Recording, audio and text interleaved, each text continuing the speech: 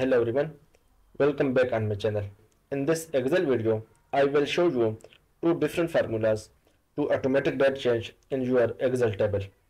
The function of formula number 1 is that every time you open Excel, the date will automatically change. And the function of formula number 2 is that when you allocate a cell and write something in it, the date will automatically change. So formula number 1 is very simple. Type here is equal to bracket open today, bracket open, bracket close, and again bracket close, then press enter. There is formula number 1. And formula number 2, write something in the cell in which you want to date to change automatically when you write something. And type here formula, type is equal to if bracket open and select the cell in which you want to the date to change if you want to write something in it.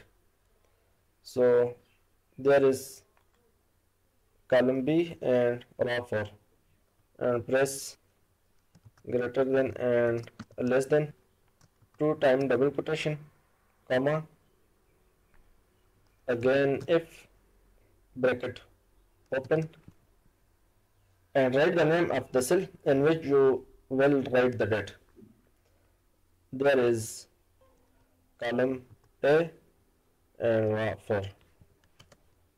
Again type less than and greater than, again 2 times double quotation, comma, again select this cell,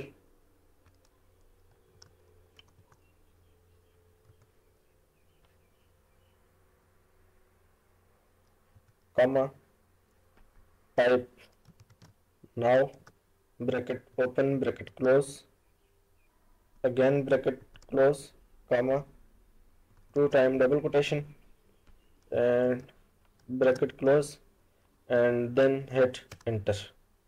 Here you can see that the date has been changed, but it is incorrect. If you did it once and write something in this cell, the correct date will appear. Delete this and again write here something, then press enter. Correct date will appear. This was today's videos. Thank you so much for watching.